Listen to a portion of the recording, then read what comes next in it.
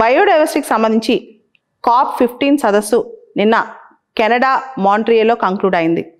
దీనిలో Kunming-Montreal biodiversity framework అగ్రిమెంట్ను finalise చేసుకున్నారు. అసలు బయోడైవర్సిటీకి సంబంధించి ప్రపంచవ్యాప్తంగా మనకేమైనా కన్వెన్షన్స్ ఉన్నాయా? ఉంటే అది ఎప్పుడు స్టార్ట్ అయిందో ఒకసారి చూద్దాం. 1992లో ఎర్త్ సమ్మిట్ లేదా రియో సమ్మిట్ లేదా United nations conference on environment and development అని రియో డి జనీరో బ్రెజిల్లో జరిగింది. ఈ సమ్మిట్లో దాదాపు ప్రపంచంలో చాలా దేశాలు, అప్పట్లో ఎక్కువ మంది అటెండ్ అయిన సమ్మిట్ ఇదే. ఈ సమ్మిట్లో 3 ఇంపార్టెంట్ డెసిషన్స్ తీసుకున్నారు. ఒకటి, establishment of UNFCCC, United nations framework convention on climate change. రెండోది, కన్వెన్షన్ ఆన్ బయోడైవర్సిటీ అడాప్ట్ చేసుకోవడం. మూడోది, UN convention to combat desertification. ఈ 3 కూడా రియో సదస్సులో 1992లో తీసుకొచ్చిన ఐడియాస్ అనమాట. ఈ కన్వెన్షన్ ఆన్ బయోడైవర్సిటీ, ఈ బయోడైవర్సిటీని కాపాడటానికి వచ్చిన కన్వెన్షన్ ఇదే, ముఖ్యంగా fair and equitable sharing of resources కోసం. సో దీంతో కన్వెన్షన్ ఆన్ బయోడైవర్సిటీకి సంబంధించి ప్రతి 2 సంవత్సరాలకు ఒకసారి ఒక సదస్సు జరుగుతుంది. అవే COP సదస్సులు అంటాం. మనం చూస్తే 2018లో లాస్ట్ సదస్సు COP14 షార్మ్ ఎల్ షేక్ ఈజిప్ట్లో జరిగింది. ఇప్పుడు COP15 మొదటి భాగం అక్టోబర్ 11 నుంచి అక్టోబర్ 15 వరకు 2021లో కున్మింగ్ చైనాలో జరిగింది. తర్వాత రెండో భాగం నిన్న ముగిసిందనమాట. అందుకని ఇవి 2 పార్ట్లుగా COP15 జరిగినట్టు చెప్పుకుంటుంటాం. కెనడా హోస్ట్ చేస్తోంది, చైనా ప్రెసిడెన్సీలో ఉంది. చైనా వ్యక్తి దీన్ని ప్రెసిడెంట్గా ఇప్పుడు వ్యవహరించారు. దీన్ని కున్మింగ్-మాంట్రియల్ బయోడైవర్సిటీ ఫ్రేమ్వర్క్ అంటాం. అందుకే పేరు అనమాట. చైనా హోస్ట్ చేయడం అనేది దీనిలో ఒక ప్రధానమైన అంశం కూడా. నెక్స్ట్ ఇయర్ COP16 టర్కీలో జరగబోతోంది. COP16 సదస్సు నెక్స్ట్ ఇయర్ అనమాట. మధ్యలో చాలా బ్రేక్స్ వచ్చాయి కూడా కరోనా టైంలో COP సదస్సుకి. కమింగ్ బ్యాక్, అసలు కున్మింగ్-మాంట్రియల్ ఫ్రేమ్వర్క్ అగ్రిమెంట్ దీనికి సంబంధించి దీనిలో ఏమున్నాయి? దీనిలో 23 టార్గెట్స్ను అడాప్ట్ చేసుకున్నారు. ఈ మొత్తం 23 టార్గెట్స్ని అడాప్ట్ చేసుకున్నారనమాట. దానిలో ఈ టార్గెట్స్ చెప్పుకోబోయే ముందు WWF world wide fund for nature, world wide wild life fund for nature, దీనిలో లివింగ్ ప్లానెట్ రిపోర్ట్ అని ఒకటి ఇస్తారు. ఆ రిపోర్ట్లో 1970 నుంచి ఈ రోజు వరకు మన మాంట్రియే వైల్డ్ లైఫ్ చూసుకుంటే 69% డిగ్రేడ్ అయింది.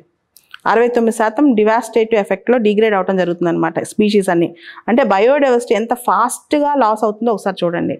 సో దాన్ని కాపాడటానికి fair and equitable sharing to reverse, ముఖ్యంగా entire theme of the summit is to reverse the loss and damage created to biodiversity and also to reclaim them అనమాట. బేసిక్గా మనం గమనిస్తే హోలిస్టిక్గా మనకి ఇక్కడే అదే కనిపిస్తుంది అనమాట. So sustainable use of biodiversity resources కూడా దీనిలో చర్చలోకి వచ్చాయి. సో అయితే ఈ మొత్తం 23 టార్గెట్స్లో ఏమేమి ఇంపార్టెంట్ టార్గెట్స్ అంటే, ఒకటి 30/30 రూల్ అని రూల్ తీసుకొచ్చారు. 30/30 అంటే 2030 కల్లా మన ల్యాండ్లో, అంటే మన టెరెస్ట్రియల్ ఎకోసిస్టమ్స్లో, మెరైన్ ఎకోసిస్టమ్స్లో, ల్యాండ్లో, ఓషన్స్లో మినిమం 30% బయోడైవర్సిటీ లాస్ని తగ్గించడం. ఇది ఫస్ట్ టార్గెట్ అనమాట. రెండో target indigenous peoples rights. Biodiversity loss అయితే ఎక్కువగా బయోడైవర్సిటీ ఎక్కువ ఏరియాస్లో ఉండేది ఎవరు? ట్రైబల్స్ కానీ, ఫారెస్ట్ పీపుల్ కానీ, వీళ్ళందరూ. వీళ్ళకి ఎవిక్షన్స్, వీళ్ళు చాలా ఇబ్బంది పడకుండా, వీళ్ళు మళ్ళీ ఎక్కడికో క్లైమేట్ రెఫ్యూజీలాకి వెళ్ళిపోకుండా వీళ్ళని కాపాడటం అనమాట. ఇది రెండో పాయింట్. సో ఇట్లా మూడో పాయింట్ చాలా important point, global environmental facility ఆధ్వర్యంలో, GEF వాళ్ళ ఆధ్వర్యంలో ఒక ట్రస్ట్ ఫండ్ని ఏర్పాటు చేయటం.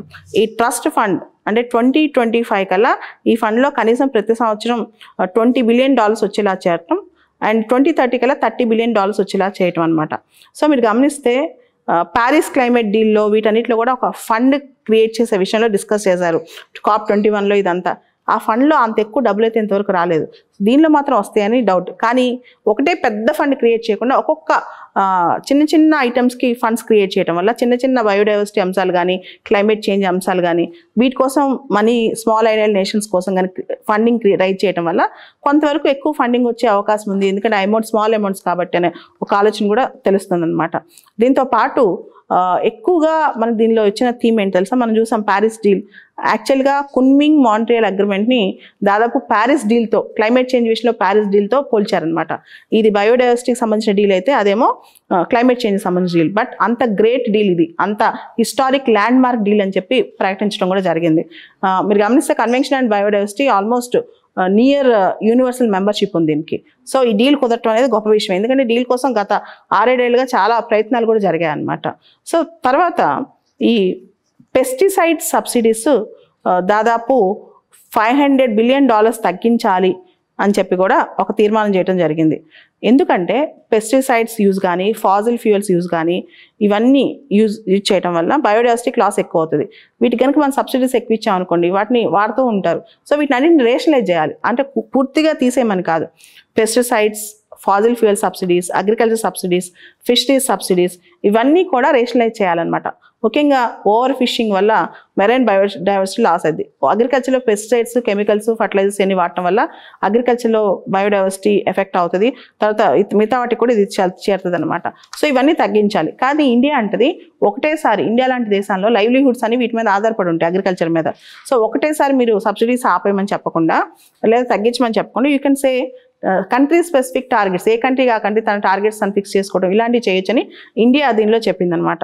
తర్వాత గ్లోబల్ ఫుడ్ వేస్టేజ్ని తగ్గించడం at least by half, food wastage తగ్గించడం, తర్వాత over consumption and waste generation కూడా తగ్గించడం అనమాట. ఇది కూడా ఒక థీమే. అండ్ హై బయోడైవర్సిటీ ఇంపార్టెన్స్ ఉన్న స్పాట్స్ని జీరో లాస్ ఏరియాస్గా ప్రకటించి అసలు లాస్ కాకుండా చూడటం. ఎక్కడైతే జీవ వైవిధ్యం ఎక్కువ ఉందో ఆ ఏరియాస్ని ఎక్కువ ప్రొటెక్ట్ చేసి అక్కడ ఎటువంటి లాస్ కాకుండా చూడటం కూడా ఒక థీమ్ అనమాట. తర్వాత దీనిలోనే ముఖ్యంగా మనం చూస్తే CBDR ప్రిన్సిపల్, మన environment climate చేంజ్లో CBDR principal, common but differentiated responsibility principal. అంటే డెవలప్డ్ కంట్రీస్ రెస్పాన్సిబిలిటీ ఎక్కువ, డెవలపింగ్ కంట్రీస్ రెస్పాన్సిబిలిటీ కన్నా అనే థీమ్ని దీనిలో కూడా తీసుకొచ్చారు. అంటే డెవలప్డ్ కంట్రీస్ టెక్నాలజీ ట్రాన్స్ఫర్ కానీ ఫండ్స్ కానీ ఎక్కువ రైజ్ చేయాల్సిన బాధ్యత డెవలప్డ్ కంట్రీస్గా ఉంది, డెవలపింగ్ కంట్రీస్ కానీ. ఎందుకంటే హిస్టారికల్గా కూడా వాళ్ళే ఎక్కువ రెస్పాన్సిబుల్ అనే థీమ్ని కూడా తీసుకొచ్చారనమాట. దాంతోపాటు కెమికల్ ఫర్టిలైజర్స్లో ఉన్న రిస్క్ని చాలా వరకు తగ్గించాలి, ముఖ్యంగా పెస్టిసైడ్స్ రిస్క్ కూడా తగ్గించాలి అని చెప్పారనమాట. తర్వాత ఇండియా కూడా దీని విషయంలో అన్నింటిలో సమ్మతించింది. కానీ సడన్గా ఇప్పుడు అన్ని పెస్టిసైడ్స్, కెమికల్స్ ఆపేయమంటే కుదరదు, కంట్రీ స్పెసిఫిక్ టార్గెట్స్ ఇవ్వాలని మాత్రం ఇండియా చెప్పడం జరిగింది.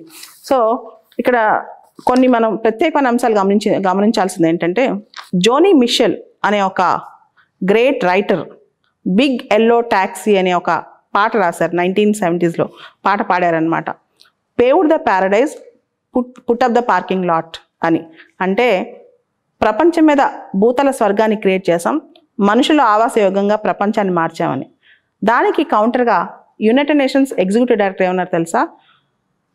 చాలా కాలం వరకు ఈ హ్యూమానిటీ ఈ పొడవుని వాడారు, దాన్ని విచ్ఛిన్నం చేశారు, దాన్ని డెస్ట్రాయ్ చేశారు, న్యాచురల్ వరల్డ్ని కంటామినేట్ చేశారు.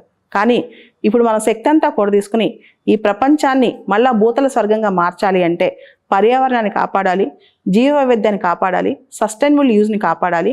అలా కాపాడలేకపోతే మనం ఉన్నా లేనట్టే అని.